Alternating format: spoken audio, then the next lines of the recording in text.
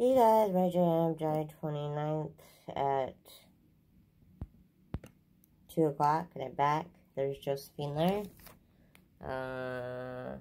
I just only took one day off because I literally lost my voice because I was crying because of Speckles. So sadly, I still miss Speckles and Hope. So I got sick because I was just too busy crying, and then all the emotions and all that, it kind of takes a toll on you. So I just had to sleep pretty much all day yesterday. But so it was only one day where I didn't film, but I am back. I still miss them a lot, but I gotta head out soon and go meet up with Pastor Jack. But yeah, finally doing better, but sometimes you just gotta take time off when you just can't think straight, you know, that type of stories.